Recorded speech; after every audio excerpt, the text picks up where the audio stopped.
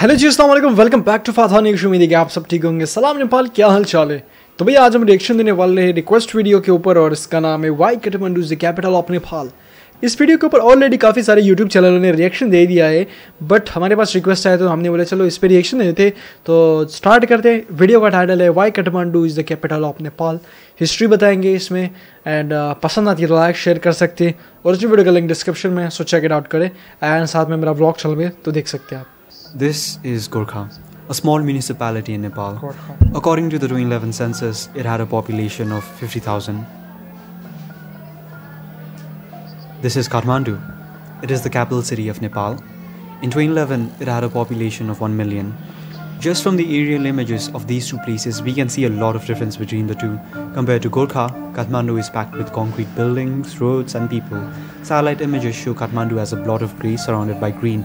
Gorkha, on the other hand, has hardly any grey spots, a testament to how little infrastructure has been built here. Now, obviously, one is the capital of our country, while the other seems like it's barely even a town.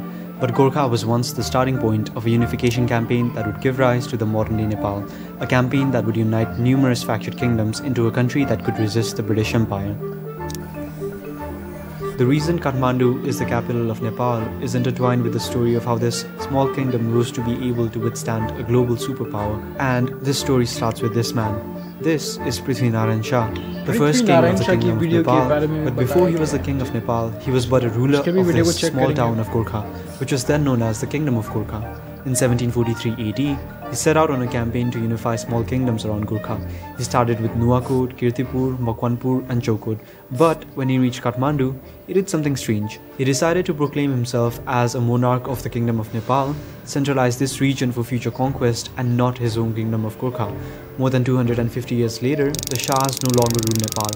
Today, it is a federally parted and democratically ruled republic, but Kathmandu still remains Nepal's capital. The city has seen unprecedented growth over the years and remains the most infrastructurally developed city in the whole country, while Gorkha has receded to a footnote in history.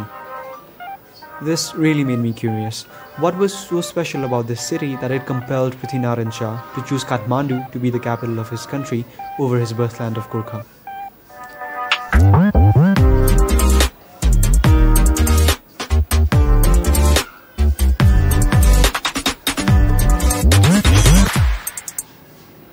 The reasons why any city is chosen to be the capital is generally a mixture of political, infrastructural, economical, and historical compromise.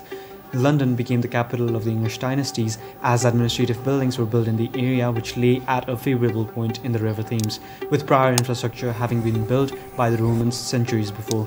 For the conquering Shah dynasty, the choice between a relatively sparsely populated land such as Gorkha and the verdant, naturally defensible and strategically central land of Kathmandu Valley was an obvious one. Even before the conquest under the Shah dynasty, Kathmandu Valley was home to the Newars and the dynasty of Mullah kings and was called by foreigners as Nepal, Sanskritized word for Newa, which is what the inhabitants call themselves. Far from its current borders, medieval Nepal occupied much less territory in every direction than its early modern and modern counterparts.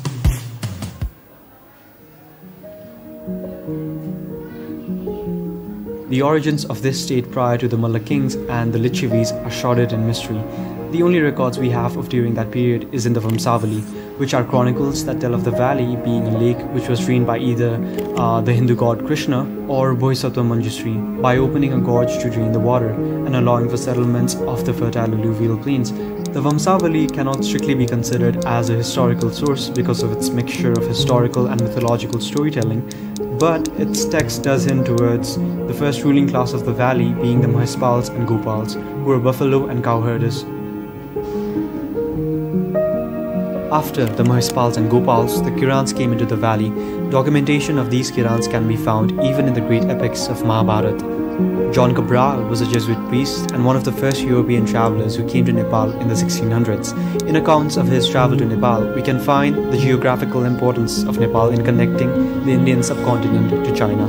Cabral wanted to travel to China to spread Christianity, and on finding the route to Tibet via Nepal, he called it the gateway to the whole of Taradi, China, and many other pagan countries. His accounts also mention that the road through Nepal was perfectly safe and was used by many travelers. Accounts from Chinese travelers such as monk Fa Xing and monk Zhu Zhang during the Jintang dynasty also provide evidence of a continuous Nepali identity for the valley inhabitants from early periods. But why did this region turn into such a hotspot for settlers? Well, Kathmandu lies on an ancient lake basin. Historians propose that this is the same lake mentioned in the Manjushri mythos. The remnants of an ancient lake is the reason Kathmandu has a large fertile plain for sustaining a booming population. Besides the obvious benefits of good soil and relatively regular rivers, the valley lies in an important transit point between the two historically rich regions of the Indian subcontinent and the Chinese heartlands. The wealth of Kathmandu flowed from its commercial enterprise and tradesmen that worked between the two regions. Nepali work and craftsmen were prized, notably in the 13th century AD, as evidenced by the emergence in the Yuan Chinese courts of the artist and architect ORIGENAL. Trade in the copper works, idols and statues flowed from chiefly the Kathmandu valley, whose artisans and specialized workers were stratified in a caste system by the Mulla dynasty. The chief influential factor in the artwork and constructions of the people was the Buddhist influence. The valley was, during both the Lichavi and successively Mulla dynasty, a place where the wealth of the region was pooled and thrown into works of both public welfare and splendor.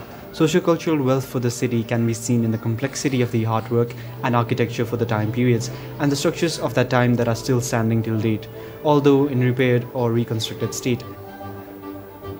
Works on temples and public water amenities such as springs help provide the urban texture of Kathmandu that is still viewable today. The old name for one of the cities of the valley, Kathmandu proper or Kashtamandav, comes from one of these public amenities, literally translating into wood-covered shelter.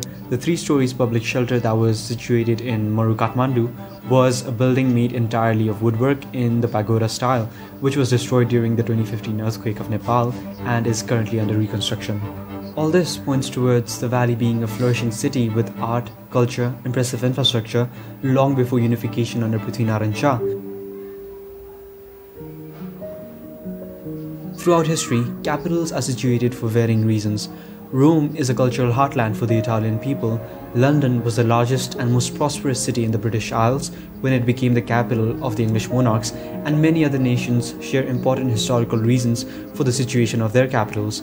For the unification of Nepal, at that time, the wealth and prosperity of the Kathmandu Valley, along with its pre-existing infrastructure and its defensibility, may be some of the reasons why it eventually became the capital. Without a doubt, the unification and successive modernization of the state of Nepal led to the deeper roots of centralization we see in the nation today. Though the recent adoption of federalism has in principle sought to change this, in practice a large contingent of the urbanized and wealthy classes, along with a disproportionate amount of infrastructure and resources, are still in Kathmandu. As such, people from all over the nation come to find employment and opportunities in the city. The valley, like it has ever been, is still a melting pot of cultures and travelers from every reach of the Himalayas. The valley is still mythologized to a certain degree as a haven for opportunities and monetary mobility, with people flocking in from east and west. This mixing of people and cultures have sometimes led to disputes between the native Newars and the people who have immigrated to the city about whom Kathmandu belongs to. But when the very city was built not by a single ethnic group, but by centuries of mixing of different cultures, would it not be right to see that it belongs to all of us? We would like to thank senior historian Mr. Mahesh Rajpant for helping us out with this video.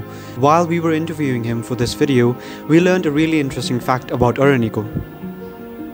Orinico भन्छौं हैन उनको खास नाम के हो भन्ने हामीलाई थाहा छैन अनिजे भनेर त्यो चिनिया भाषाको उच्चारण अनुसार अनिजे भन्ने हुन्छ अब यिनको चाहिँ त्यो चाहिँ हो नेपाली नाउँ चाहिँ लोप भइसक्यो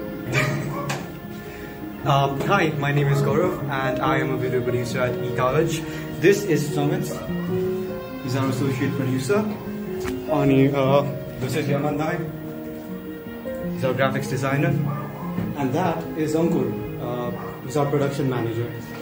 We here at eCollege have a goal to make really high quality content, but we cannot do that without your help. So if you like this video, you can help us out by becoming our patron on Patreon, or by liking and sharing this video with your friends and family. That's it for this time. I'll see you guys on the next one.